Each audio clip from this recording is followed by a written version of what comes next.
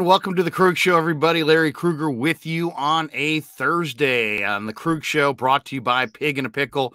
2 locations. Check them out in Emeryville, and they're open 5 days a week in Emeryville, Wednesday through Sunday. They're open 7 days a week in Corte Madera, the best barbecue in the Bay Area. Check out Pig in a Pickle. All right, with us today on the guest line is the great Ron Wotus, who has spent decades with the Giants. Giants getting ready to open camp in Arizona. We thought, what a great time to get Ron on the show. Ron, how are you? I'm great, Larry. All is good. Weather's getting nicer. It's time to go to Arizona, right? Absolutely. And now, what year is this for you with the Giants? Well, I could tell you I did 24 in the major league staff, so 25, just 26 in the big leagues, and then I did 11. What did I do? I don't know. I'm not real good at the math. 30-something. Let's say 30-something. How many years was I with the Giants? 26. And then I think I played 2 and managed 7. So that's 9. 35. How's that sound? That sounds very good. So what? Hey, you're starting off with these really tough questions. Here, no, seriously. That's what is like you? What is your middle name? No, before we get into the club, what is your role this year? I mean, what will you be doing? Your role has morphed through the years. You've done a number of different roles: coach, third base, bench coach, minor league manager. What is your role this year? Well, I'm going to do the same thing that I did last year. The title is a special assistant to player development. I love working with players and trying to get them better. And basically what I do is I'm at the majority of home games in uniform. And then I watch the game out of uniform upstairs and then stop back in after the game to see the boys. And, just as if I was one of the coaches, but I'm not in the dugout, obviously. And when the team travels, I travel to minor leagues. I do the majority of my travel to San Jose. I spend quite a few days there, and I spend quite a few days up in Sacramento, AAA. And then I may venture out here and there at a couple minor league situations as well. Well, I'm looking forward to seeing what this club looks like this year. There's a lot of people that are eager to see what the club looks like this year for sure. Before we get to that, one of the great stories in the Bay Area, as I've been covering the Niners this season, is the emergence of Brock Purdy.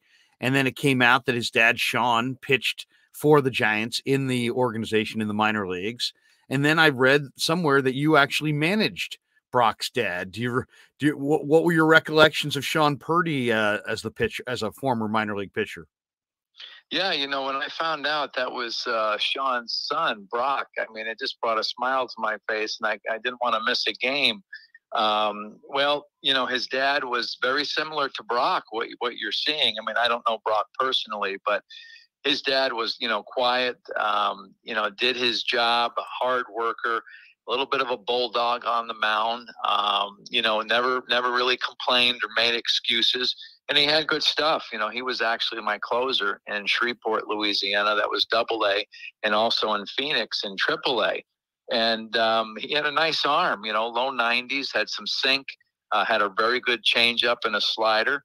And, I thought he was a major league caliber pitcher, but he had some injuries and things never really took off for him to establish himself in the major leagues.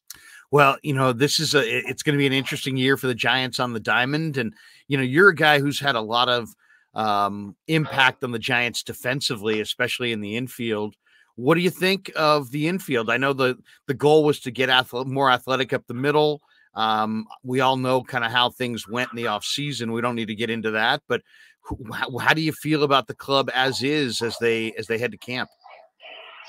Well, when you go to spring training, you're always feeling good about your club, no matter who you have. I'll start off saying that because, it's not about the names that you sign or the names that you have on paper. Sure, we'd all like to have a bunch of all-stars on our roster going into spring training. But, if you believe in your guys, and we have quite a few returning guys, and we've added some pretty good players, you feel good about it. So to your question, what in the infield? I mean, we have Craw anchoring it down.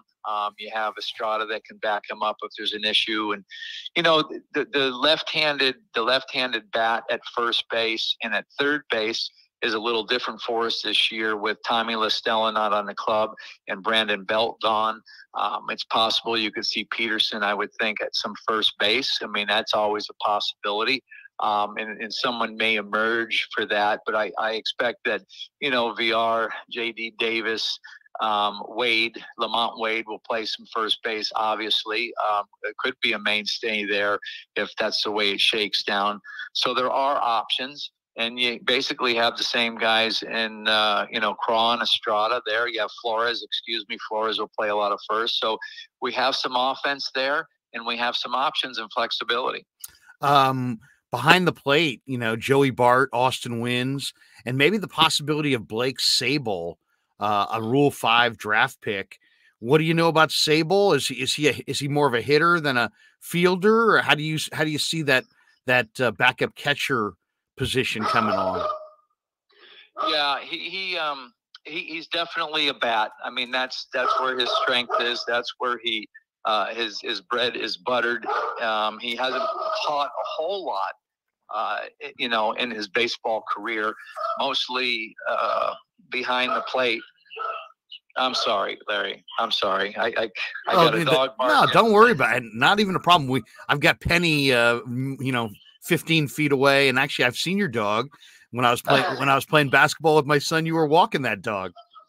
That's right. Well, he's going nuts right now. I got the solar guys here, and all of a sudden he's barking like crazy. So I don't know if we need to restart. I can go outside and do this. No, it's fine. Don't worry. Not a problem at all. Let him bark. It's not. Well, he's distracting the heck out of me. I'm gonna head outside here. Okay, no problem. We got Ron Wotus with us on the show today. We had a little problem hooking up the connection, so we've got Ron via the cell phone, and he's getting work done on his house, and now he's got the dog barking. But the challenges, we will overcome the challenges. It's the beauty of live, beauty of live radio or live internet. It's always something. It reminds me of Tim Flannery's distraction drill in spring training, where he'd have guys bunting down on the half field, and you would take all the pitchers that weren't bunting, and they would put something in their hand, a water bottle or a ball, and a guy would be bunting, and he'd throw a pitch, and everybody went straight at him and throwing stuff at him while he's bunting to get him to focus on the baseball. So I'm going to see if I can lock it in here. There we go. And we appreciate your time. And I'm going to be headed down to Arizona for a week there in the late March. Maybe we can hook up down there for sure. It's an interesting deal this year because, Longoria and Belt have moved on, and both those guys were stellar defensive players, especially Evan. I thought Evan, was so good at third base. I mean, there were so many times I watched him and I thought, wow, it would have been something to see Evan in his prime in a Giants uniform, but he still had a tremendous glove the last few years. And obviously that's going to be missed. What do you think, Ron, of Lamont Wade as a defensive player? I know, he's going to get an opportunity this year to play some first base. He struggles if you look at the numbers, but he also is pretty athletic with probably, better range than a lot of first basemen. How do you feel about Lamont over there at the one bag? Well, you're right. He was hurt a lot last year with that hip, and I think he's fine over there at first base. He worked really hard last year at getting better. I mean, he doesn't have a lot of experience, but he catches the ball. He throws the ball okay. That's a position that a lot of stuff comes up, and you like to have some experience because, different situations arise. That little Bermuda Triangle ball where the pitcher and the first baseman goes at it. Sometimes if you don't have enough reps there, that can rear its ugly head. But all in all, the thing that I love to have at first base is a tall guy, a tall guy that when you're throwing across the diamond, you got a big target, or he can reach up to the side because he's got some length to it.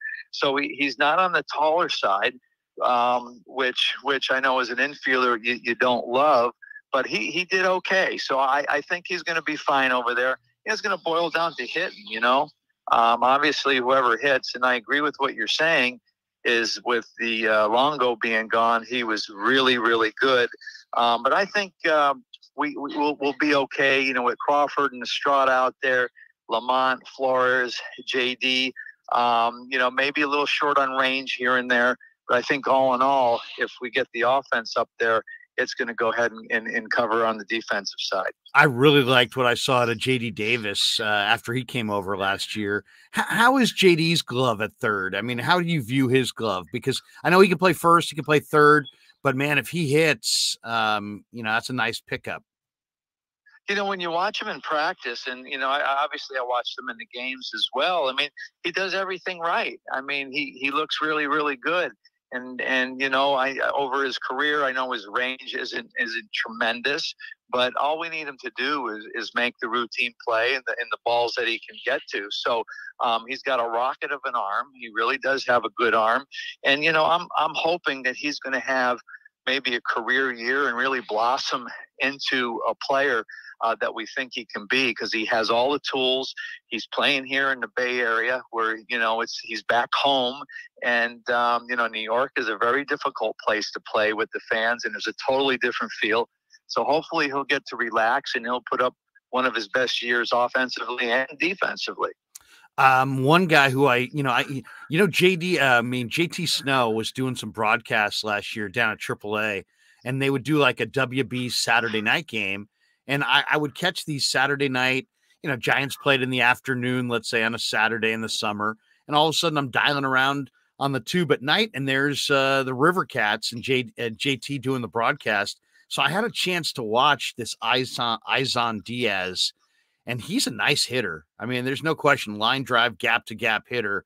What do you think of Diaz? Do you think what does he profile as defensively? How does he play in the field? Well, you watch him take ground balls. He's kind of like Longo, You watch Longo take ground balls, and he's a slick fielder. He's basically, in my opinion, he's a solid second baseman. He turns the double play very, very good. He's got really quick hands, and that's really his strength, is at second base.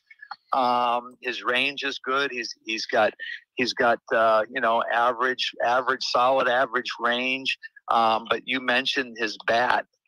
He's got a lot of thunder in that bat. He hits for power. And, the thing for him is going to be is the contact rate and putting the ball in play. So he's a guy that a lot of people were impressed with last year, and it's nice to see they got him coming to Major League spring training, and he's going to get a good look. And the other question will be is, how he looks at third base. He hasn't played a whole lot there, but he can play third.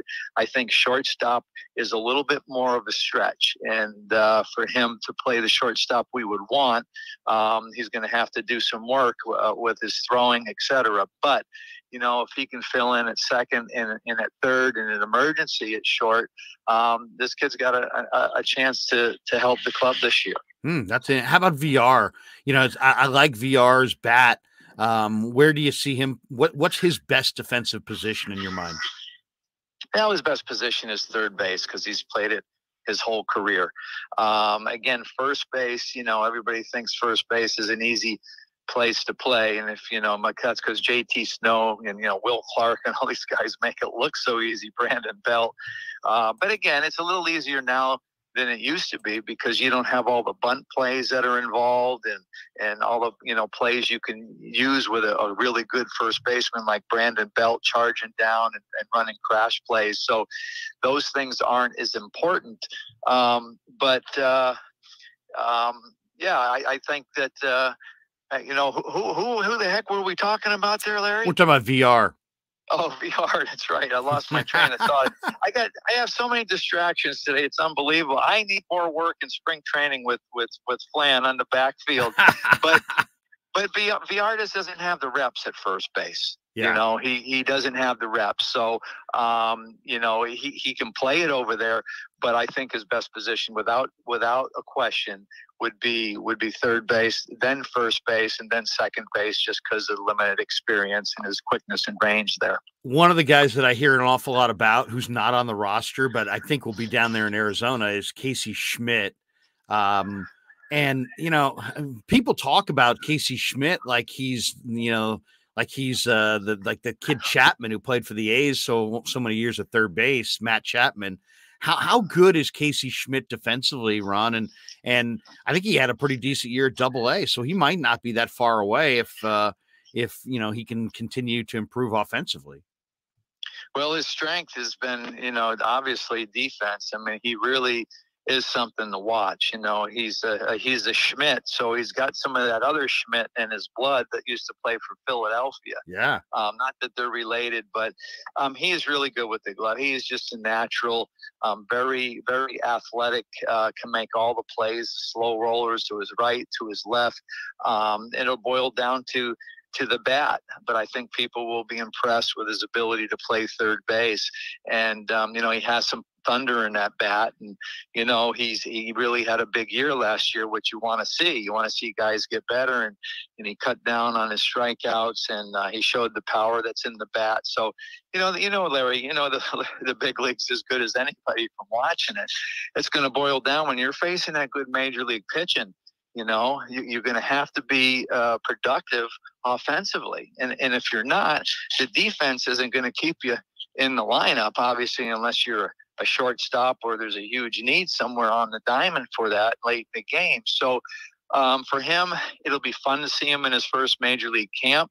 And but I think we should temper our expectations a little bit with some of these young guys, because there's not a lot of openings, unless there's injuries.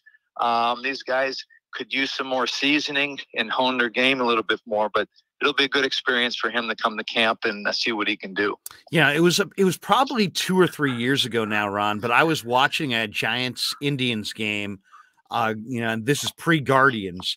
From Scottsdale Stadium. It was a night game a few years ago. You probably remember this game. And Elliot Ramos hit an absolute line drive, dead center, I think, or maybe a little bit to right center, and it just got out of the park in a second. I mean, it was an incredible bat speed, incredible line drive home run. And I really thought, man, this kid is on the verge of a breakthrough, and people are, I love everything about him at the plate. It seemed like, and it just didn't happen. He just fell apart last year. And to me, I would be deathly afraid to trade this guy or cut him, because he's just got so much ability. Where are you with Elliot Ramos? What's happened to his game? Is there any new hope this spring that maybe you guys can unlock whatever it is that's got him locked up? Because there's a lot of talent there. Yeah, there is. And to quote the great Felipe Alou, I always liked Elliot because he's an assertive kid. He's aggressive, he's assertive, and I like that in a player. He's not passive, he's not shy. So he can run, he can throw, he plays the game hard, et cetera, et cetera. But again, it's going to boil down to the bat. I think he's just had some struggles at the plate. I know they've changed his mechanics a couple times, trying to get him more of a load or a little more rhythm at the plate. It's hard to hit when you just have dead hands. And, I liken it to, you look at a guy like VR. Ramos got the bat speed, he has the strength, he has all of it. But, the biggest difference is VR's got a great feel for hitting, you can't always teach that. And Ramos has a few more things to work out in his swing, as well as the feel and approach to hitting, which the really good ones have. So it's going to be a big year for him. He's going to get a good look, but he's going to have to show some improvement offensively for him to get where he needs to go. Couple last ones before we let you go. Outfield defense, to me, is one of the most underrated aspects of winning baseball. And the Giants really struggled, especially in left field last year. Now Conforto comes over. He's probably going to man left. You got Haniger in right. What do you think of the outfield defense upgrades? And how would you grade out a Conforto and a Haniger on the flanks? Yeah, well, Haniger, I haven't seen play a whole lot, but look, when you talk about Jock, his range out there, he didn't grade out. If you talk to the analysts and you look at his numbers, he didn't grade out very well, and we saw what happened when we were playing Darren Ruff in left field too much last year.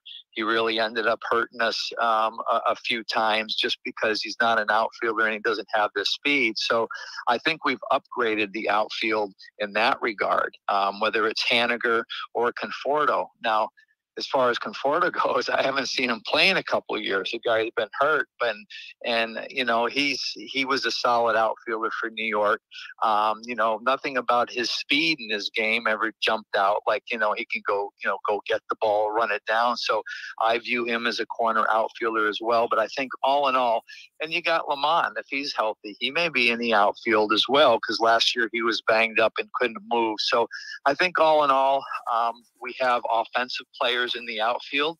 That's their strengths, and probably the range in the quickness is not part of their game, but it's not part of a lot of people's game today. It's more about the offense. So I like the guys we have out there. I think probably that's where we improved the club more than anywhere, is we have a lot of major league players on the roster. The guys you just mentioned are major league players, and it goes for the outfield, it goes for the starting staff, and it filters into the infield as well with the players we have out there. Is there a young player or not a young player? Is there any player that you're particularly looking forward to seeing this spring, that they've either made changes or internally they've tinkered with something, or you guys really project growth? Is there one guy you're like, hey man, I can't wait to see this guy in the cage or see this guy on the field this spring? Not necessarily in the tweaks. You talked about the young players. You talked about the guys that we just talked about. I want to see J.D. Davis, come into his own. I'm looking forward to that. I'm looking forward to seeing the new guys. Joey Bart, obviously, he had a stretch last year where he put it all together. I got a close eye on him because his upside is still through the roof on what he can offer behind the plate and offensively, if he can keep that together. So he's a guy. David VR, you mentioned. Look, he's got a great feel for hitting. See how he does in his second year. I think he's a very good hitter, and so those are some of the guys, And then in the bullpen, obviously, wait, see how he performs in spring training. He's got a nice swing and miss arm. He did a good job for the Giants at the end of the year last year. So, I think we have some, as I said, major league players in camp, guys that can contribute. And now it's just up to us, the coaches and the manager, to get the most out of these guys and get this thing moving in the right direction. Hey, two last questions for you, Ron, and we appreciate the time. Two of my favorite Giants of all time, different eras, but two of my very favorites. One, Will Clark, and the other is Ryan Vogelsong. And I know they're both in the organization helping out in the minor leagues. You've been a minor league manager. You've done every role almost. What do you think of Will and Vogie as instructors? I know Will's never really shown an interest in managing, but I think he could. Well, Vogelsong's never shown that he wants to be a full-time pitching coach, but man, I think he could. What do you think of those two guys when you see them working with young players? Well, you mentioned two of the greatest competitors that have put on a Giants uniform. I know there's a lot of them. You can throw Matt Williams in there, and there's a lot of other people as well. But I love these guys. I love the approach that they have, the seriousness and also the lightheartedness that they could have. I mean, they're great coaches working with young players because they can connect with people, and they can be tough when they need to be tough to get their point across. It's and I think that's what the good coaches do. It's just like dealing with your kids. You got to know when to put your foot down and get them moving in the right direction. Like Dusty Baker will say, he'll talk to a guy and he'll say, listen to me, right? And the guy will make the same mistake. And then Dusty will say, hey, listen to me. and the guy makes the same mistake again. And then next time he sees the guy, he starts yelling at him, "I'm telling you to listen to me. You got to listen to me." So he takes it up a notch because it's that important to the players' career. And when you have a relationship with people, like Vogie and Will can do, I think they're great coaches. Now, I'm not sure if Vogie's going to even be with us this year. Honestly, I saw him this winter, and I'm not sure if he's coming back to do the same role or not. So I hope he is. I love being around him. And I know Boch had interest in him in Texas this winter as well, as the assistant pitching coach job. Oh, wow. That didn't materialize. But, yeah, no, they're both quality. Can't get any better than those guys. Hey, last one, the rules changes, the pitch timer, the shift restrictions, the bigger bases. To you, what's the biggest change? Like, what's the change that you're like, wow, I've really got to really look at that, investigate it, think about it, digest it. Is there one rule change that you're looking at this year? Well, the two that are going to be most difficult for everybody is the pitch clock, obviously. I know I'm just talking to Mark Halberg. Pitchers and catchers started today getting these pitchers that have never had to deliver the ball in a timely manner to do so. I mean, when it's nut cutting time at the end of the game and you got first and third, you got a guy on deck, sometimes you got to collect your thoughts in this game of baseball and figure out what you want to throw. How do you want to navigate the inning? Do I want to pitch around this guy, et cetera, et cetera?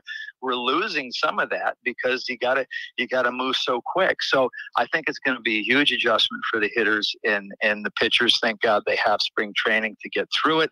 And then the one that just doesn't make any sense to me is only the two throwovers. That's going to change the game quite a bit. You know, the base running is going to be different. The only two throwovers. I mean, these pitching coaches are going to have these pitchers throwing the ball 1.3 to the plate delivery, or, you know, it's going to be a strange thing for everybody to deal with that. And I'll even add one more. The one that I don't even understand, and I just don't know why we even did it, was the bigger pizza boxes for bases. I don't get that. I mean, geez, little leaguers are playing with the regular base, and we're using bigger bases in the big leagues for safety. So they say. I don't get it. Hey, Ron, we'll let you go. I know you got a lot going on today. Have a great 2023 campaign. We got great belief in you, and you know, let's see what the club can do this year. I hope for the best, and hopefully, if we get down to Arizona in a few weeks, we'll get a chance to come over and say hi. All right, look forward to talking with you. Sorry about all the distractions. I'm a chocolate mess. I got to go get my dog off the roof. He's on the roof with the solar guys right now, trying to help install the solar system. Oh no, Ron! Thanks again for your time. Have a great day. All right, you too. Take care. Ron Wotus checking in with us.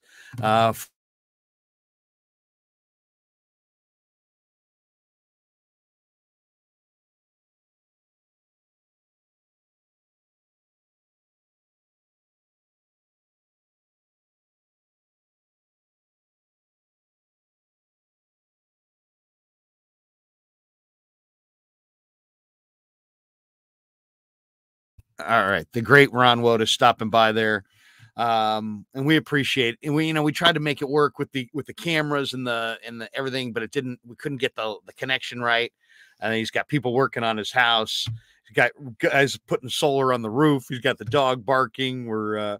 We had to go to the cell phone, but good stuff. And I hope you guys enjoyed some of that conversation with Ron Wotus. And let's talk a little Giants right now. I just put the video link in there if somebody wants to jump in. Otherwise, we can just read the chats. But where are you with the Giants? There we go. Muted my mic there for a second. But where are you with the Giants? Spring training officially kicks off today. The Giants pitchers and catchers held their first workout today at Scottsdale Stadium. And, you know, obviously they wanted Aaron Judge. They didn't get Aaron Judge. They wanted Carlos Correa. They didn't get Carlos Correa. They still committed $193.6 million to 7 free agents who they're hoping and they believe are going to help them improve from last year's disappointing finish. Now, the Giants finished 500 last year, but you never would have known it because it was that kind of a year where they just had to finish fast late to get to 500. And I guess the question is, what do you see What do you predict for the Giants this year? Now, Fangraphs, they have their Zips projection system. They currently have the Giants in third place in the National League West this year. They think the Giants are going to win 88 games and finish only 3 games behind the Dodgers and Padres. Baseball Prospectus is not, they use the Pacoda projections. They're not quite as rosy as the Zips projections. They're forecasting 82 wins for the Giants. So to me, I would probably lean right there with the Pacoda perspective, the Baseball Prospectus Pacoda projections.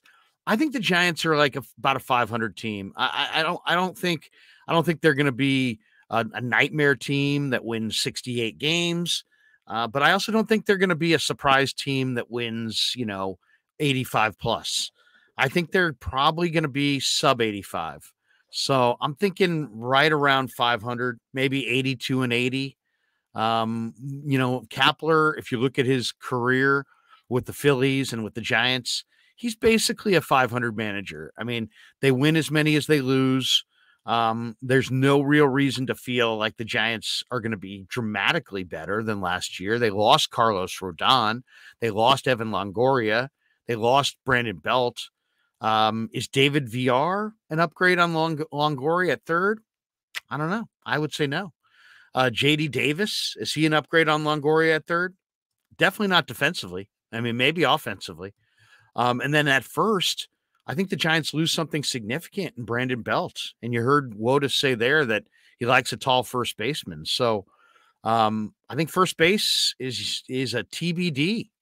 And I thought it was really interesting that he said Jock Peterson, he expects Jock Peterson to play some first base. Now, I did not expect that. I don't know what you.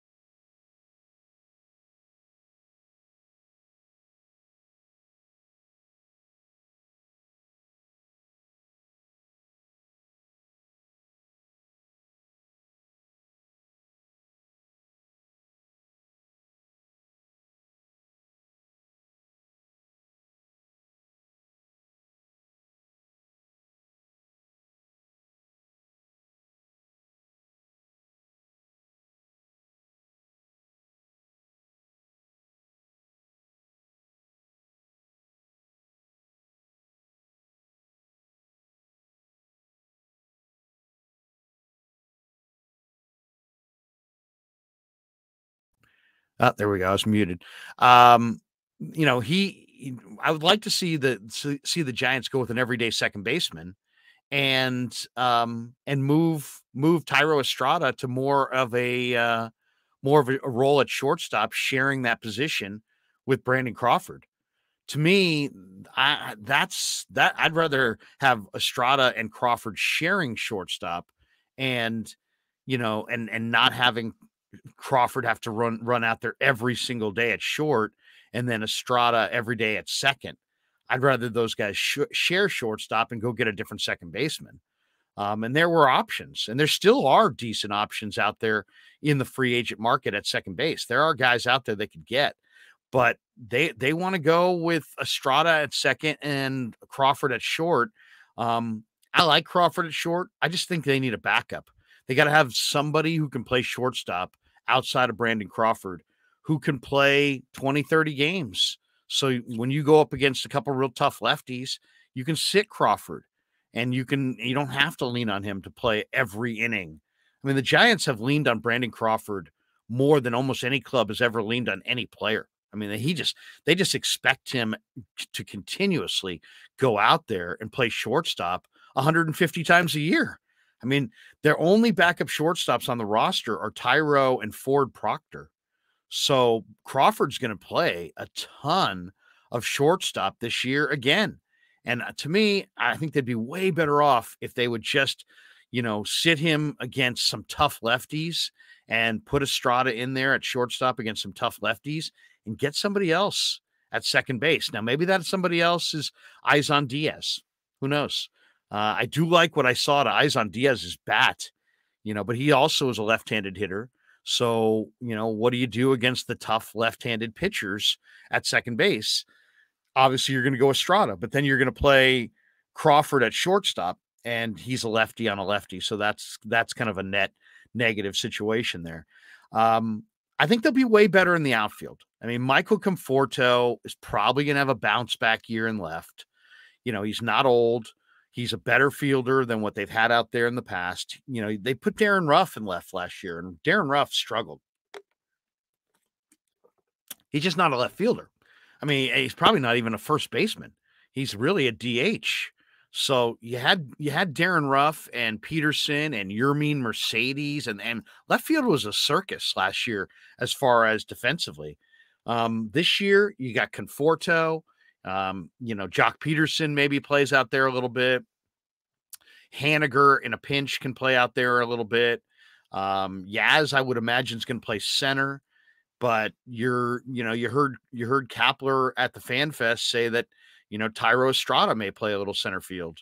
And, they obviously still have Austin Slater, who was one of their better hitters last year. So, the outfield is Conforto in left, Haniger in right, Slater and Yaz sharing center field. And the wild cards, I guess, are Luis Gonzalez, who, Luis Gonzalez is a nice player. I like Luis Gonzalez. I mean, to me, that was one of Farhan's better pickups. And then Stephen Piscotty has been invited. He's a non-roster invitee. Stephen Piscotty, I think, is a better player than people give him credit for. He's not old. He's 32. He's a local kid from Pleasanton. Last year, he hit 190 in 126 at-bats, and his on-base was 252. So he is clearly backslid from the player that came into the big leagues with the Cardinals. But you know what? Maybe switching from the American League to the National League, you look at what he did early in his career with the Cardinals. Came up in 2015, in a small sample size, let's say half a season or so, hit 300, 305. Next year, he hit 22 home runs, hit 273. The next year in 2017, hit 235 with 9 home runs. And then, he had the sad tragedy of his mother and the disease that she had. And then he wanted to come to the Bay Area because he's from Pleasanton, and the A's picked him up. He had a 267 season with 27 home runs as recently as 2018. Then he goes 249 in 2019 with 13 home runs in 93 games. 2020 was a 45-game season, hit 226. 21 was 72 games, he hit 220. And last year, 42 games, hit 190. So as you can see, 226, 220, 190. He's not, he's trending in the wrong direction from, 2018. His first year with Oakland, he had 27 home runs. He's hitting 267 with a 330 on base. And then the bottom has fallen out. 19, 20, 21, 3 years in a row. Obviously, the pandemic in there as well. Piscotty hasn't done much. But, he's a right-handed hitter. He has power. The Giants have a ton of coaches. Maybe they can unlock something in Stephen Piscotty. Maybe somehow, some way, Piscotty can give them a little something that, he hasn't been given the A's the last couple of years. I'm eager to see what Piscotty's got and if he can make this team. Because if he can, he might be able to give them some right-handed power. I mean, look at their outfield. Conforto, left-handed hitter. Gonzalez, left-handed hitter. Yaz, left-handed hitter. The only real right-handed bats they have out there, they added Haniger, and you've got Slater. And that's it. Everybody else is a left-handed hitter. So, I mean, they're very left-handed in the outfield. If they could have a right-handed bat with some thump, I think that would be really, really nice. So, just something to look for in the season ahead for sure. But I think it's going to be, I think it's going to be real challenging for sure to, for this team to compete for a playoff spot. but you never know. It's baseball. You never know. They could show up. Casey Schmidt could be raking. All of a sudden they could look up. Elliot Ramos could have figured it out. A young player or two could emerge. I've heard great things about RJ Dabovich, the reliever, Sean Jelly, Cole Waits. There's some interesting players. Is Joey Bart going to take that next step forward? Is Blake Sable going to be able to make this roster and hit? So, we all know the Giants are challenged. They tried to get Correa. They tried to get Judge. It didn't work out. They tried then to pivot and add a couple pieces in the outfield, and they've added some decent pieces. I like their additions. I just was hoping that they would make a few more. I was hoping for at least one more outfielder, one more infielder. I was definitely hoping for a couple of power arms out of the pen. But, I know we're going to have Marty on tomorrow, and I know Marty's real confident that they have the arms. I'm not quite as confident. Now, Camilo Doval, start with the pen. You got to have a bullpen. Camilo Doval, I really like, and they added Taylor Rogers. So now they got a veteran lefty in their pen. You've got Tyler Rogers, who's a rubber arm who can go every day. Same with Brebbia. Scott Alexander was a nice addition last year. Maybe Sammy Long is a long man down in the pen. Cole Waits is a young arm. RJ Dabovich, Randy Rodriguez. These are some young arms. They added Luke Jackson from the Braves. He could give them a decent right-handed arm. So, and there's more arms besides that who aren't, who are in their system who potentially could break through. And then rotation wise, I don't know what the rotation is going to look like because, Logan Webb and Alex Cobb are ground ball pitchers. They pitch to contact. They really have to have good defense played behind them. If the Giants can improve their defense this year, then Logan Webb and Alex Cobb might have good years. But if they can't, that could be a real struggle. And then DeSclafani, can he bounce back? Can Wood give you another year? The one thing with the Giants, they lost Rodon, but they've got some pretty good depth. Webb, Cobb, DeSclafani, Wood, Stripling. Those are your top five, but you still have Sean Manaea, or I should say you added Sean Manaea. You still have Sean Jelly. You have Tristan Beck. They added Joe Ross. They added Sean Newcomb. He's a non-roster invitee. And that's kind of, to me, that's an interesting guy as well, Newcomb, because Newcomb is a lefty who's got talent. And then you got Jacob Junis, still in the mix there. So they've got that guy. They've got Keaton Wynn. They've got some decent arms, but they're just gonna have to find some answers. And who knows? Maybe a Luis Matos or an Elliot Ramos or a Hunter Bishop or somebody, or a Marco Luciano. You never know who's going to have a huge offseason, show up in spring, and be really ready to go. Is it a great team? No. Is it a 100-loss team? No, it's not. It's somewhere in the middle there. I would say they're gonna be roughly in and around 500. And if they can find some answers, maybe they'll surprise. I will say this: just seeing Jock Peterson at the Fan Fest, seeing Jock Peterson at the Warrior game, it's pretty clear that Jock Peterson has gotten in better shape. So, Jock could hit 40 bombs if they give him enough at bats. They may need some kind of unforeseen, maybe Mitch Haniger dials it back to the year that he had close to 40 bombs. The Giants haven't had a 30 home run hitter in a while. They may get that this year. Haniger or Jock may pop 30. So, is it we don't know what Luciano's going to be this year. Maybe he won't break through. We don't know if Matos can break through. But you never know.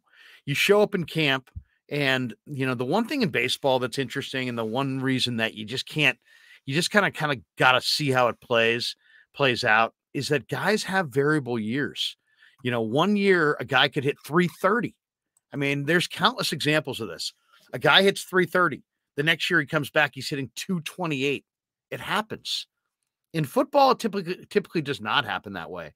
In baseball, that's exactly how it happens. Guys have big years, guys have down years. Eric Hernandez says Vaughn Brown is the future. It's funny. I asked Will Clark. I did an interview with Will Clark on 95.7 The Game earlier this year. I asked him, give me two guys in the minors that you're really excited about their future. And he said Casey Schmidt and Vaughn Brown. And Schmidt, they think, is an awesome defensive third baseman whose bat's coming around and just had a pretty good year at Double-A. Vaughn Brown, I think, is a little bit on the younger side, but they think maybe the center fielder of the future and a guy who he could break through. So, I mean, they need to be lucky this year. Let's be honest about it. They on paper, the Giants don't look like a contender. They really don't. To me, losing Rodon and replacing him with Stripling and Manaea is not a net positive. I think that's a net negative. I like Stripling, loved him at A&M. Think he's underrated. And I was arguing that Manaea was an arm I would definitely want to add. But do they add up to a Rodon? I don't know. I would have loved to have seen them keep Rodon and add one or two of those guys. Instead, they let Rodon go. So they're missing that horse at the top of the rotation that even if you're not hitting, man, this guy goes out there and throws 7 shutout, strikes out 8, and you get a real easy win. They're not going to be able to lean on that this year, so it's going to be a challenge in that regard. As far as the non-roster guys, there's a couple guys to keep your eyes on here. I mean, one of them is Kyle Harrison. Kyle Harrison, I saw him last year in the Futures game, and he gave up 2 titanic shots. The Yankees center field prospect Dominguez took him out to center field, and then the Twins prospect Walliner hit one out, I think, Dodger Stadium down the left field or down the right field line. But, you're still talking about a big time talent. I mean, there's no question. Kyle Harrison is a huge talent. He's 6'2". He throws 97, 98 miles an hour. He's got a super funky Chris Sale, Madison Bumgarner kind of side angle. And, it's not sidearm, but it's like, it's not over the top. It's not 3/4. It's between 3/4 and sidearm. He's got a very odd arm slot, and he throws smoke. I mean, we're talking about 98. He's got multiple pitches. If Kyle Harrison broke through and won you 15 games, your equations change quite a bit there. I mean, he could change things just with that addition alone. Dabovich, I think, is a high-end reliever that could impact things. Sean Newcomb, as I said before, I really like. He's a left-handed pitcher, 6'5", big kid, huge kid, 6'5", like 250, 260, and he's got good stuff. And he's had good stuff for years. So remember that name. Sean Newcomb is a guy that absolutely could surprise. They have Joe Ross in this camp, whose brother Tyson Ross, these guys are Bay Area guys. I think Joe maybe went to O'Dowd. I know Tyson went to O'Dowd. So, that's a veteran arm who could impact the rotation. If they need an extra arm. I think there's some interesting guys behind the plate to watch in this camp as well. The Giants have Brett Auerbach, who had a real good camp last year. He's a 5'9" catcher, but he's a great athlete. I mean, tremendous athlete and a really good competitor. And I didn't think he was that far away from the big leagues when I saw him last year. So you got Brett Auerbach, you got Patrick Bailey, who's a switch hitter, who was a first-round draft choice, who has not come of age yet. You've got Ricardo Genovez behind the plate. They signed the veteran Roberto Perez. So there's some interesting names behind the plate that if, beyond Joey Bart, who's going to be that second catcher? Are they going to keep 3? Does the job go to Perez, or do they go with some of these young guys? Austin Wynns is still there. And then the other, as far as the other non-roster invitees, a couple names to keep your eyes on. One is Colton Welker. Colton Welker was a hot prospect with the Rockies organization. It wasn't that long ago. And you're talking about a guy, a third baseman. Now, they're pretty stacked at third, right? You got VR, you got Casey Schmidt, you got Will Wilson, you've got obviously JD Davis, you got a number of guys who can play third base. But Colton Welker is a doubles machine. I mean, this guy could pound out 30, 40 doubles. I would not be shocked at all if Colton Welker had a really good camp. So I would say keep your eyes on Colton Welker. Keep your eyes on Casey Schmidt, who's going to be wearing number 97 in camp for the Giants. Those are the infielders that I'm the non-roster invitee infielders. In the outfield, the non-roster guys I think to keep an eye on are Vaughn Brown, who's going to wear number 96, and Stephen Piscotty. Piscotty. There's also Bryce Johnson, who can play a pretty good center field, but I'm kind of don't really think he's got a major league bat. But Piscotty and Vaughn Brown in the outfield, Colton Welker, Casey Schmidt in the infield, Genovez, Auerbach, and Bailey behind the plate, and then Joe Ross, Sean Newcomb, maybe even Eric Miller, who they got from the Phillies, the 6'5" lefty. He once upon a time had a really, they had a really high thought on him across baseball that he was going to have a real great future. We'll see. He's been kind of derailed. The other guy who's kind of interesting that I thought looked great at times last year was Mauricio Rivera, who, you look at his dimensions, 5'11", 224 pounds, and you think, you don't think much of those dimensions. But man, when you watch him throw, I mean, he was 96 miles an hour last year. He's got good stuff. And if he's healthy, he might be an arm out of the pen. And then, of course, don't sleep on Kyle Harrison. Don't sleep on RJ Dabovich. I mean, Melvin Adone has a massive arm, but he's had so many problems that I can't imagine he's going to make it. But you never know. I mean, God knows he's got a good enough arm to make it in the big leagues if they wanted to go in that direction. So just a couple, Eddie K says Eckerton. I like Eckerton. Yeah. From Dan Coach Emilio in the chat says, I will get Schmidt, Vaughn Brown, and Sable. Yeah, we'll see. We'll see. I don't know. Casey Schmidt, they say, is a phenomenal fielder. Vaughn Brown, Will Clark says, is a future big leaguer. Sable, as you heard Ron Wotus say, is, I mean, maybe an offensive player. So, there's some offensive hope for Sable behind the plate. I think they're going to need as much offense as they can find this year. And so that's going to be interesting to see exactly, where the offense comes from. They're going to need to get offense this year out of places they're not banking on offense. So what does that mean? Well, it means that, hopefully Joey Bart's ascension as a hitter continues. Hopefully they can figure out first base. I really think there's a need at first base. Wilmer Flores, JD Davis, Lamont Wade. I like Wilmer against lefties. I'd rather see JD at third, but he could play first in a pinch. I'm just not a Wade fan. I mean, I don't know. I don't see what Farhan sees in Lamont Wade. I see a 29-year-old player who hit 207 last year with 8 home runs and over 200 at-bats, and whose on-base percentage was 305. Those are really, really low numbers. So when you factor in first base as an offensive position, that's interesting. To me, the most interesting aspect of what we got out of Wotus today was that Jock Peterson might be might log some time at first base. So MF says the Giants brass and Buster Posey talked to Sable over the phone for over 45 minutes. I'm not sure what that means, but maybe that's a good thing. Hey, they talked to Buster. They talked to Buster on the phone. MF says Jacob Junis. Yeah, I think Junis is a wild card because I think Junis at times looked like a pretty good starting pitcher. Jenny Vega says Luciano's dealing with back problems right now. Yeah, I've read that as well. Eric says Vaughn Brown is the future.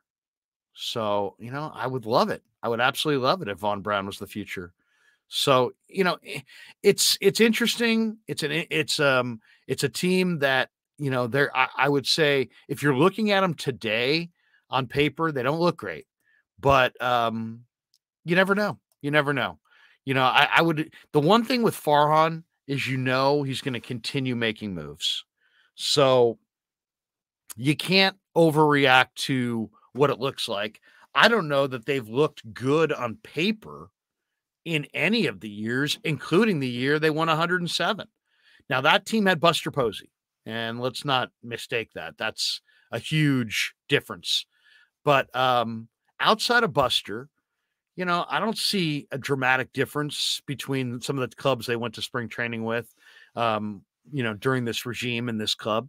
There's different strengths, different weaknesses, different question marks, but still are the Giants going to win 90? I don't see that. I really don't. But I don't think they're going to win 70 either. I think they're probably going to win 80. You said, what are they going to do? I'd say 82 and 80, 80 and 82.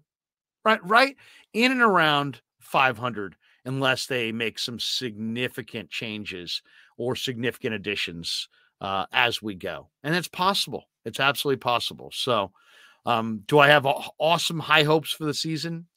Not necessarily, but I'm also not thinking this is going to be some record-setting, awful, horrendous year. I just don't see the playoff team.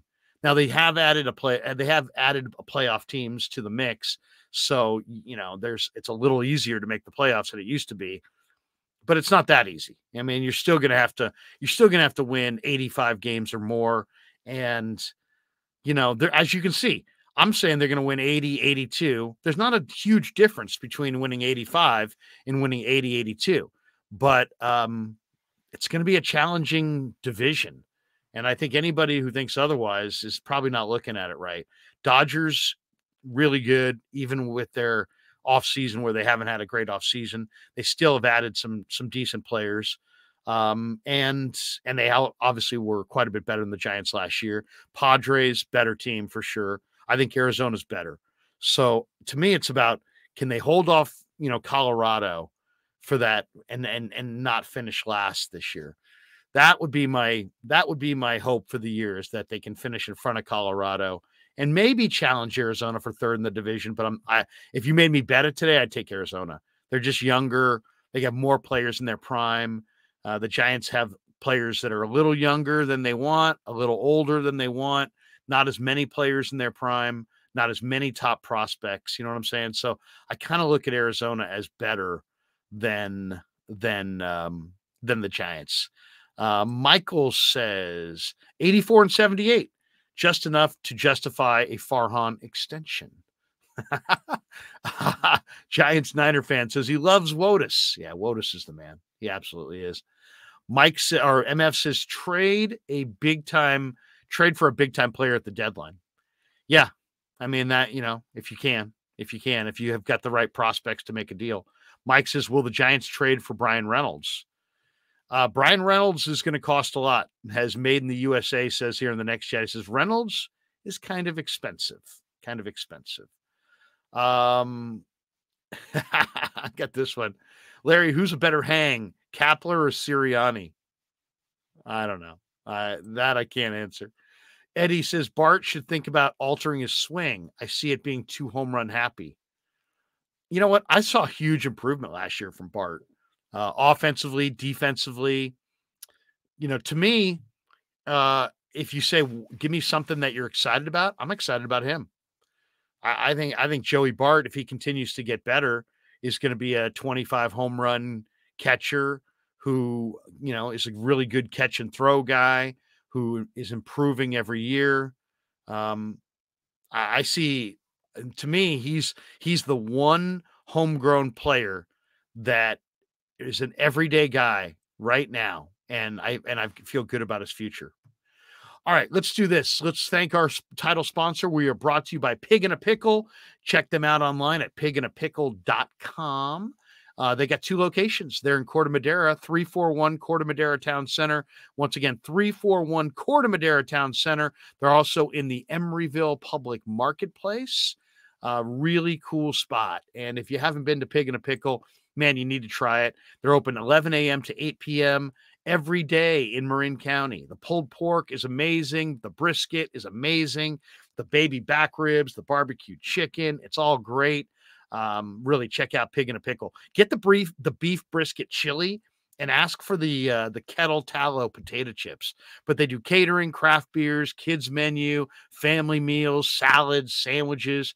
Pig in a Pickle. It's awesome barbecue. Damon and Mary work at it. They got a phenomenal restaurant. Check them out in Marin County, in Corte Madera, also in Emeryville. They're open Wednesday through Sunday in Emeryville. Pig in a Pickle, the best barbecue in the Bay Area. Also, I've got this one. Larry, have you shared your thoughts on the rules changes? No, we're going to do that in just a minute. Eddie says, pay the bills, Larry. Don't be lazy. Don't be lazy. We also want to show you our latest video. Yes, we got a new video from Pig in a Pickle, and here it is.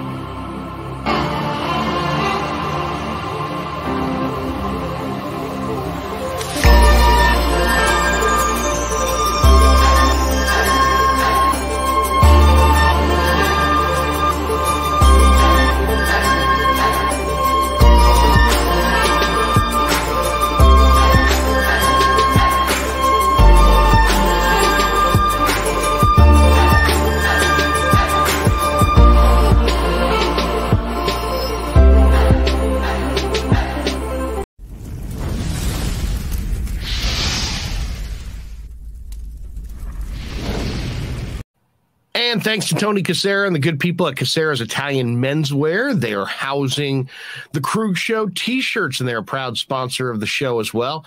The Krueg Show t-shirt, the Krueg Show podcast t-shirt is available there at their store in Dublin. Their address is 7372 San Ramon Road in Dublin, California. And go see Tony Casera and get yourself a Krueg Show t-shirt and support the show.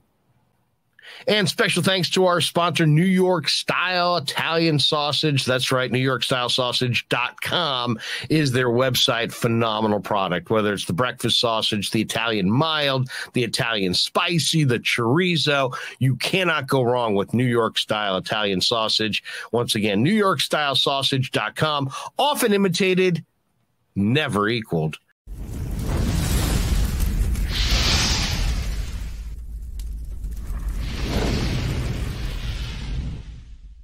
All right. Welcome back to the Krueg Show on a Thursday. Now, what do we have coming up on the show? Later on today, Jesse Naylor's going to join us. We're going to talk a little 49ers coming up today at, I believe that's going to be 7 o'clock tonight. So we'll go live tonight with Jesse Naylor at 7 o'clock, and we'll talk a little 49er football and how he sees the offseason ahead with the quarterbacks, with the draft, with the with free agency starting in about, 3 weeks, roughly 3 weeks away from NFL free agency. A couple thoughts, though, on the rules changes before we bolt for the door.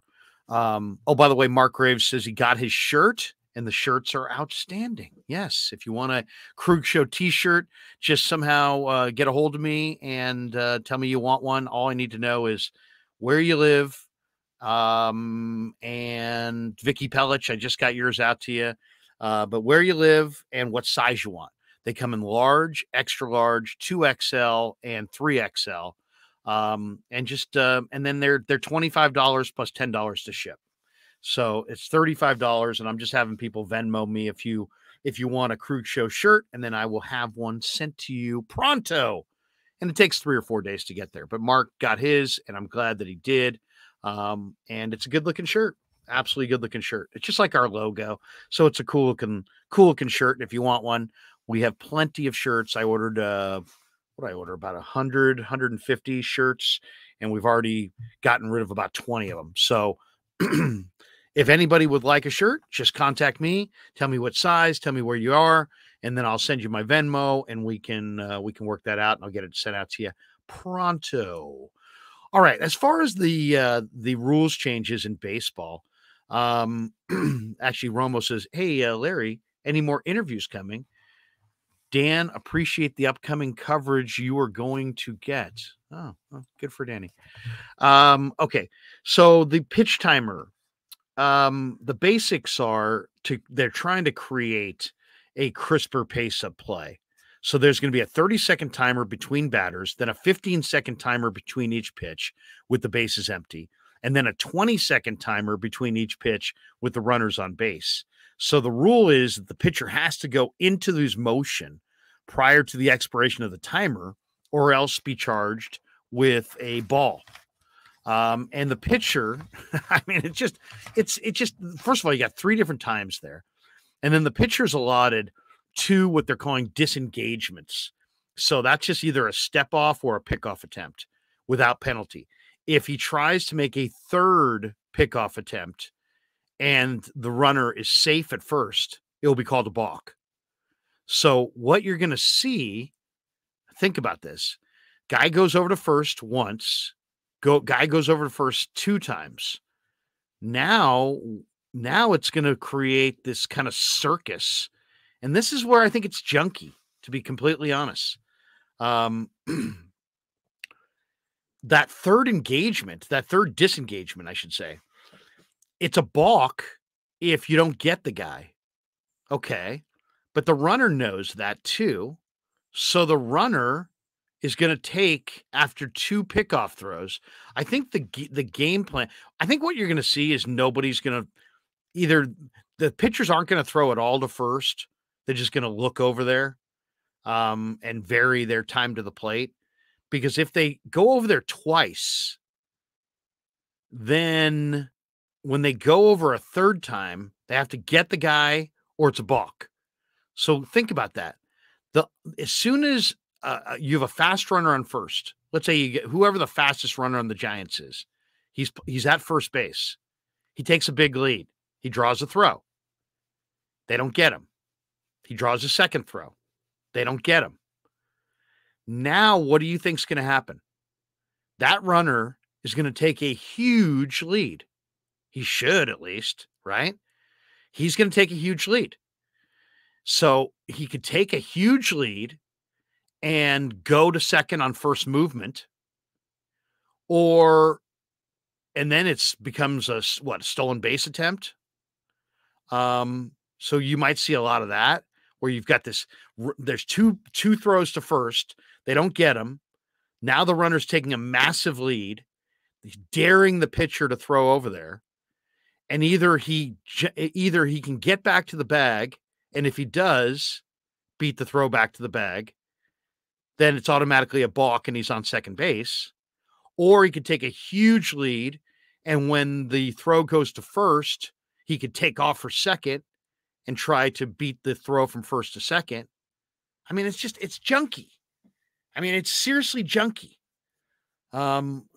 Eric Hernandez says, who other than Manfred thought these rules changes were a good thing? I mean, the intention was right, but I mean, what the heck? I mean, that's just so junky. MF says, these rules give me a headache. And then you heard, and okay, and then it doesn't end there.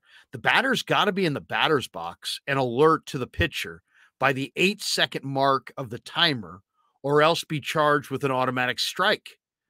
So we have automatic balls, automatic strikes, automatic balks. I mean, it's mind numbing.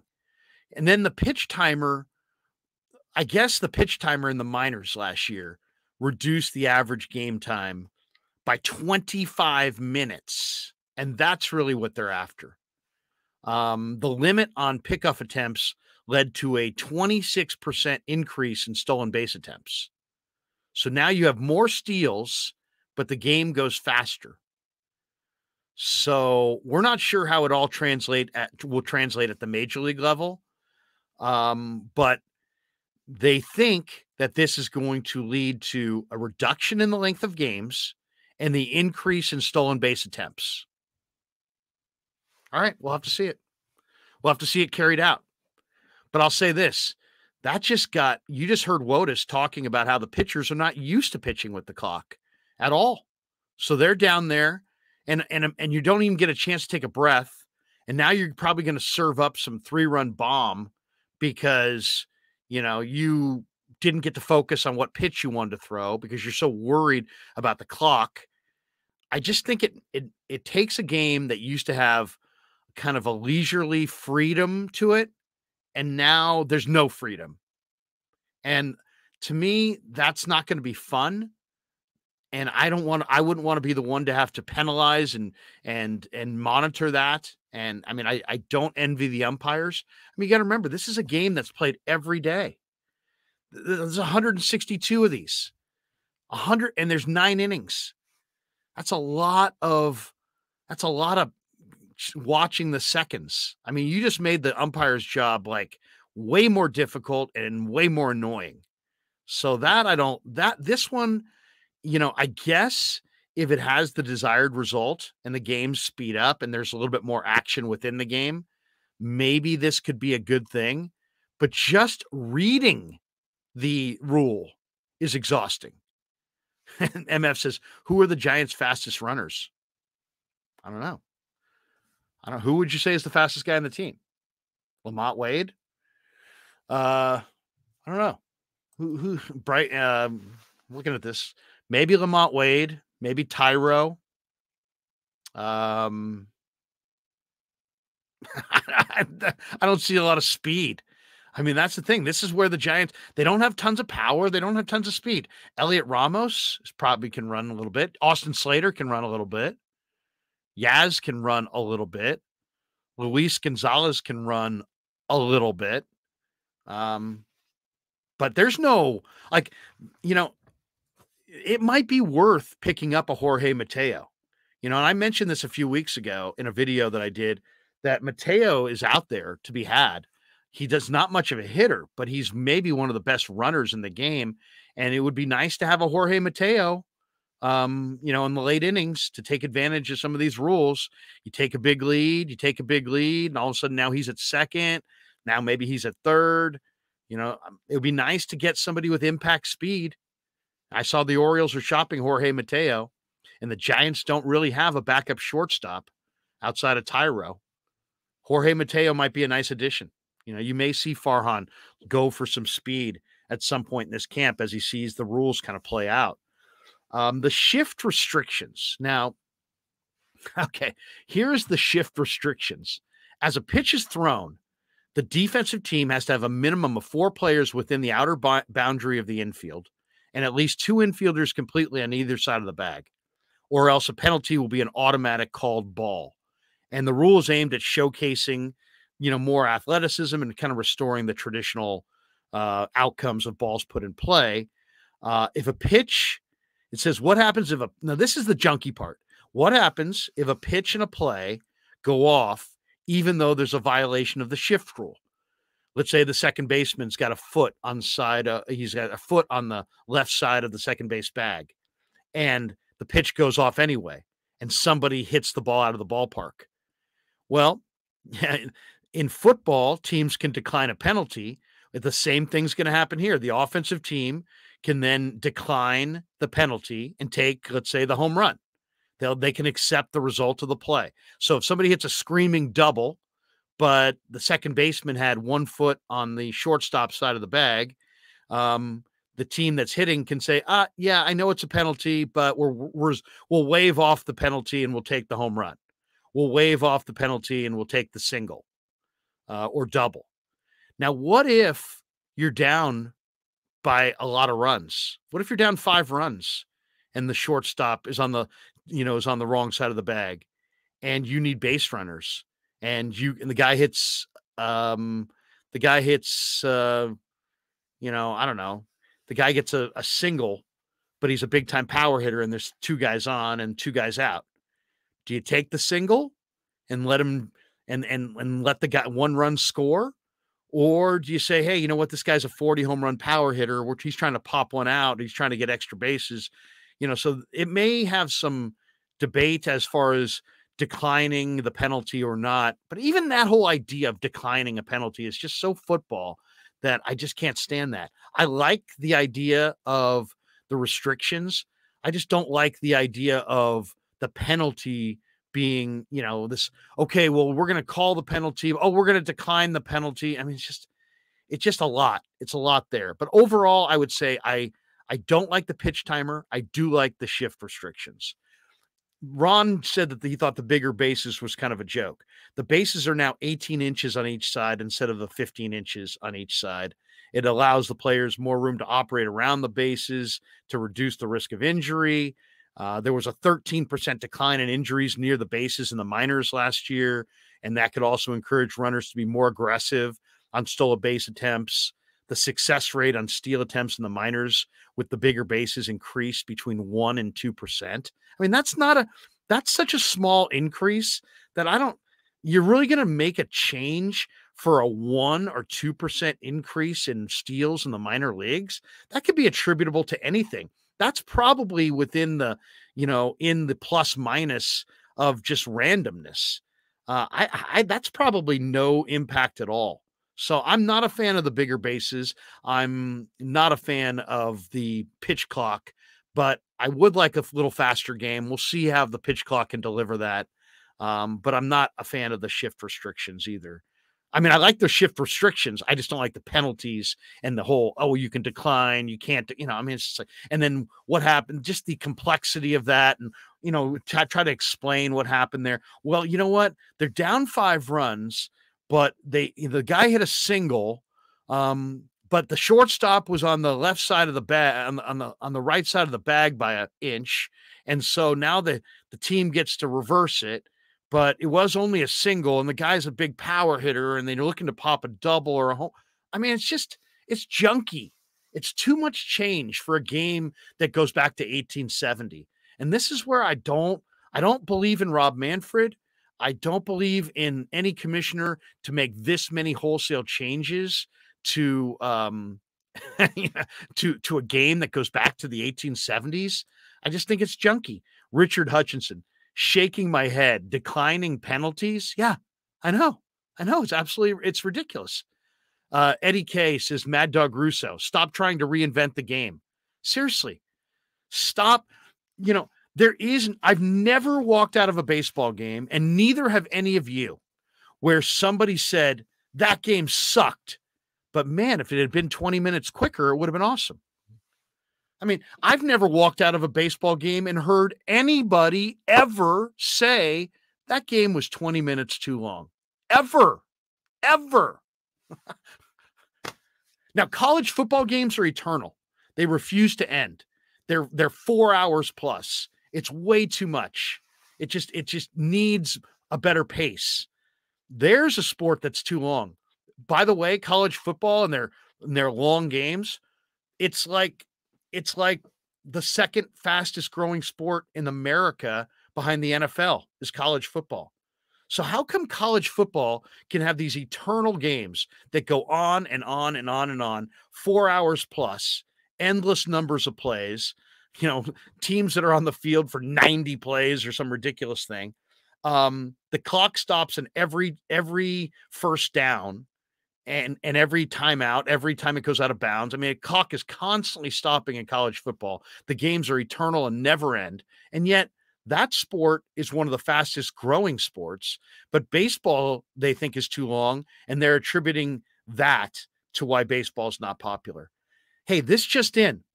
My kids play baseball.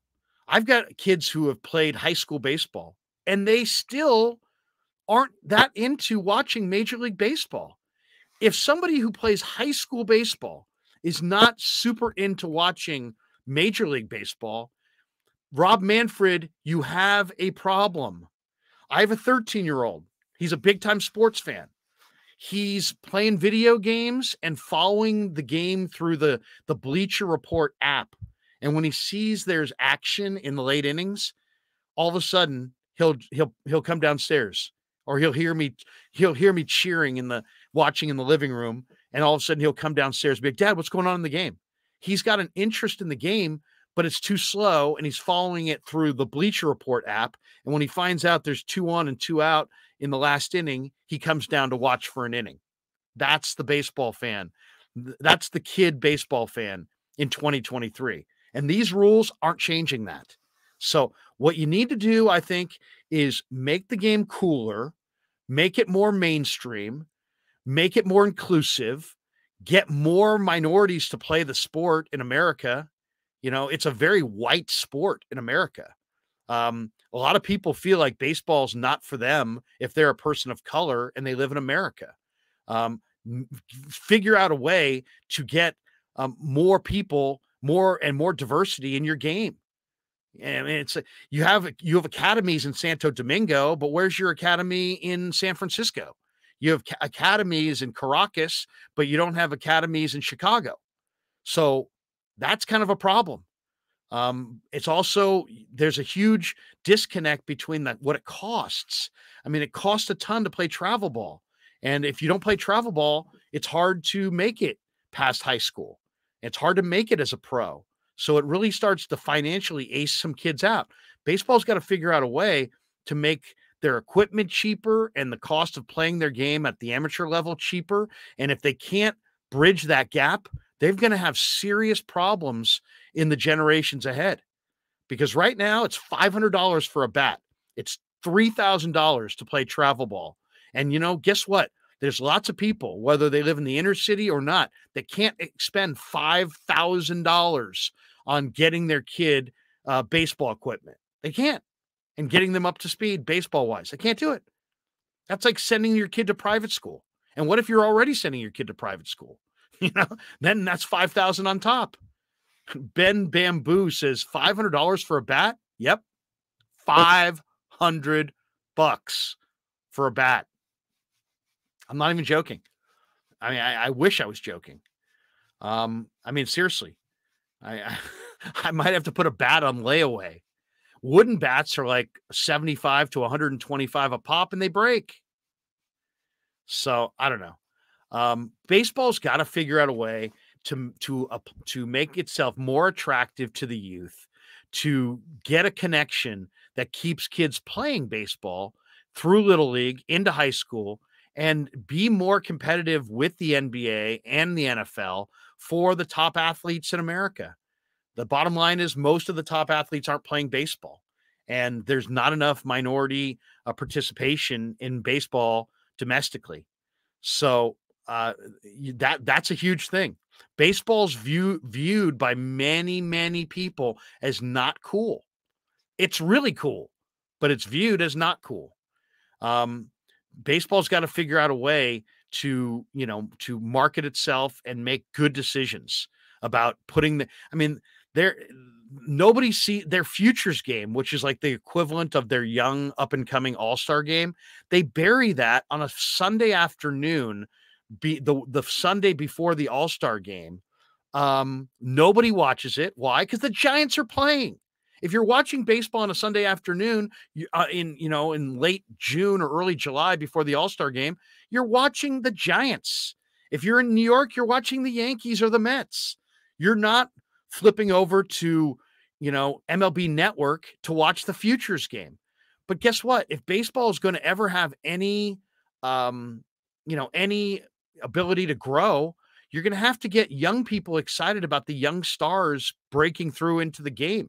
And if you're never showcasing them at all, except, during a Sunday afternoon on the MLB Network for a game that gets no ratings at all, guess what?